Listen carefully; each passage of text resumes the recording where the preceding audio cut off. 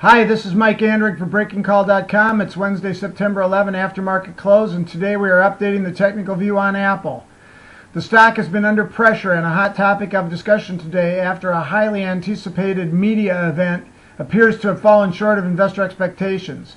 Apple has shown a lot of volatility and has been prone to wild swings in sentiment that had popular opinion near universally bullish at the highs despite the huge rally and extended technical condition.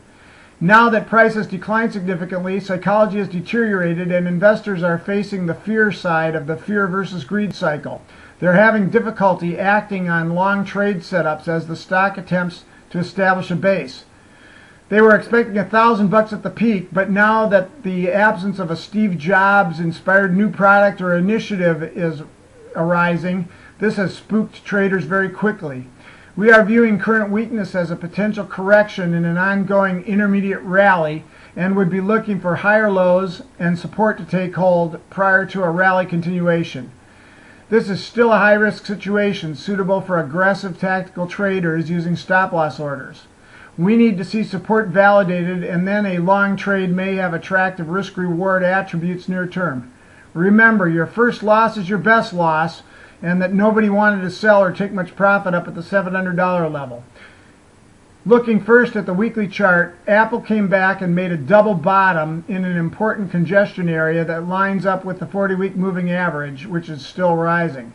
The stock filled an overhead gap that lines up with a normal 38% retracement, so it's not surprising that the stock would consolidate or pull back at this juncture. Important weekly support is the 40-week moving average, which is near 400. And then a kind of near-term make-or-break level is the double bottom low near 385. We would like to see support hold above those levels, ideally.